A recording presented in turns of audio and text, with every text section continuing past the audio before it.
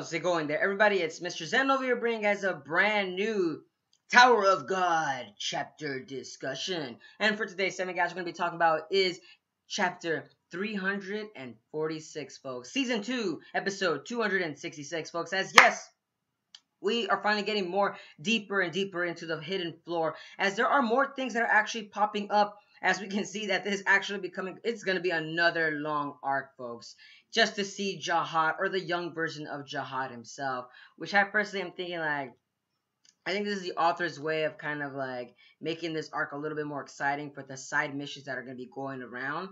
So props to the author doing that, but at the same time, it's like, what is he gonna do? What kind of enemies are gonna be facing up there? And why are there so many freaking traps and everything just to go see Jihad himself? Man, we all know that Jihad himself, I mean, just even getting to the hidden floor itself is a very difficult task. So even doing more difficult tasks it's to me, it seems like, man, this person must really be determined to see Jihad himself in this hidden floor, because to me it's like you're practically spending a lifetime being in this floor. Because there's a specific reason why I'm saying that, folks, because as our main heroes, Baam and Dorsey, they're talking to Han Song-yu, and basically they're doing their own thing.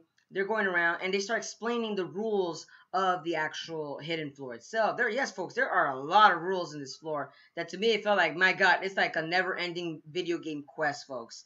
Jesus, it's like one quest after another. It's like Baam's overall entire mission just has so many sub-side quests that to the point that, like, are they all even gonna connect? Like, that, to me, that's just hilarious, but at the same time, it's like, man, this is going to be a long arc. You could already tell just the way that this is kind of written.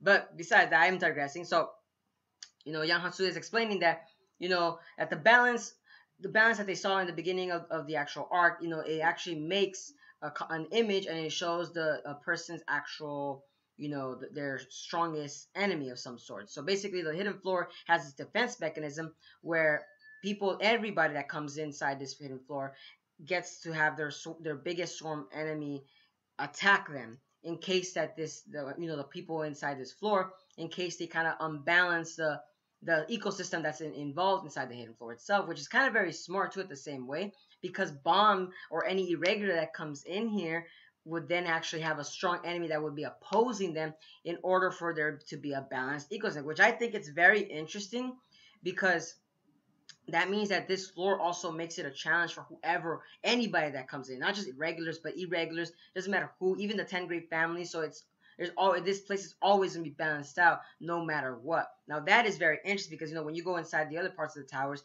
we haven't really come across that kind of system where it involves that, where you're always going to have an enemy that's just as strong or stronger than you, which is very, very, very cool. And for some reason, we finally see that Baam, we've seen that who Baam's actual greatest enemy was. And yes, folks, it is none other than Baam himself, or the thug version of Baam, with the long hair, folks, with the long friggin' hair.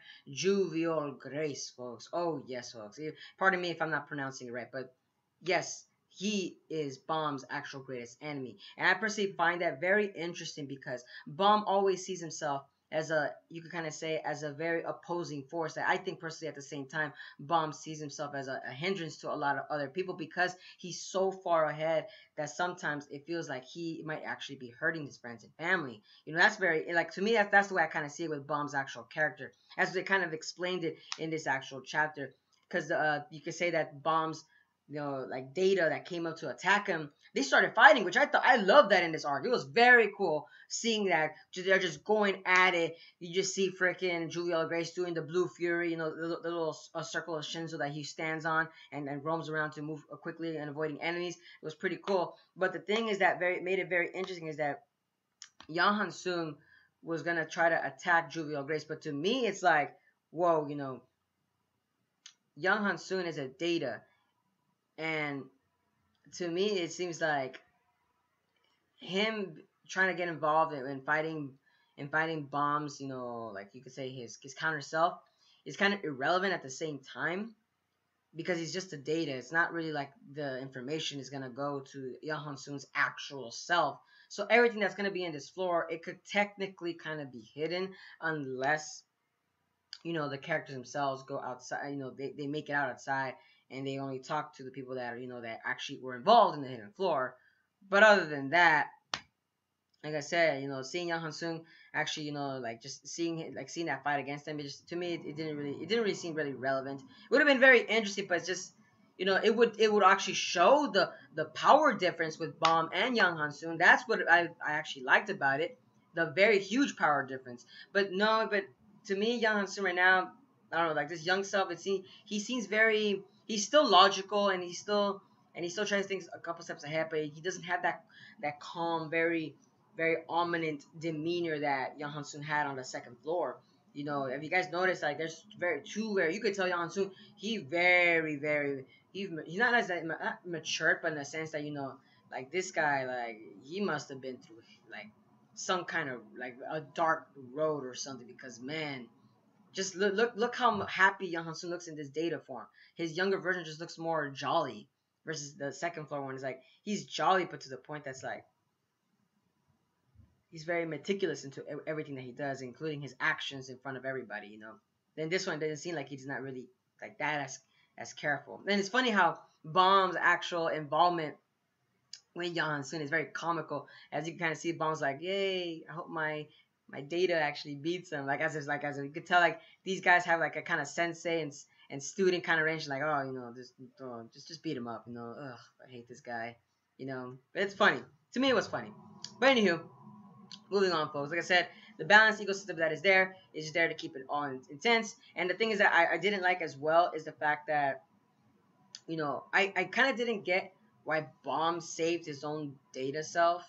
But I'm guessing that's because it's probably Baam's actual, you could say, that's his demeanor, I guess, his characteristics, that he's always being the hero, which is still pretty cool. But then that leads, to another topic, folks, and that is this the pocket watch that the characters that when they come in they gain a second pocket watch, and this pocket watch is kind of like, how do I say, it involves the characters having a good and a bad meter. Like, yeah, like it to me it felt like like as if the translators couldn't find something to write it with.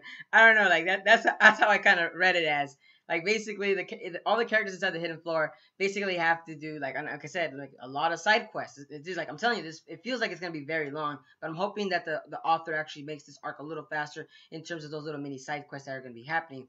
And that is that if each character does a lot of good actions inside this floor, then the fruit of good and evil, there's like this giant statue on the floor that they're at, which is by the way where Baam and them are quarantined in.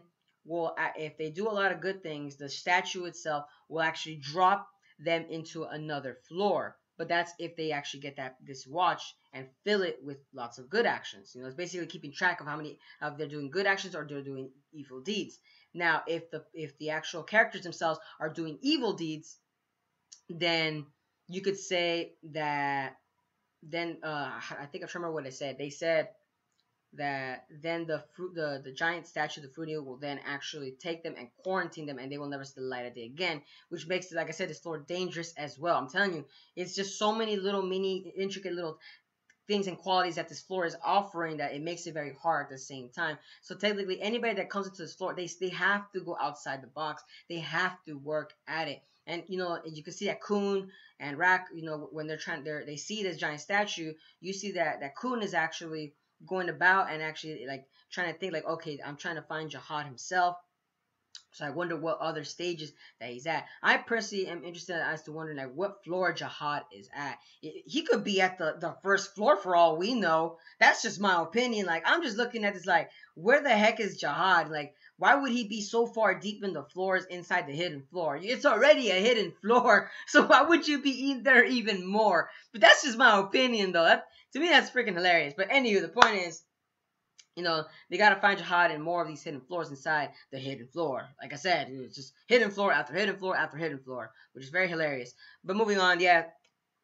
I'm wondering if Kun might actually find Jihad first. Actually, I'm wondering who will find Jihad first. Will it be Rachel? Will it be actually, how do you say, will it be Wangnam, like there's still Wangnam going about. I'm wondering as to who is Rachel's actually greatest enemy too. And by the way, like seeing this chapter, like they're all having their greatest enemies. It makes it wonder, like too, who is Rachel's greatest enemy? Will it be, it can't be Baam. Baam isn't really, she doesn't really see him as an enemy. Since she's more like a nuisance to me.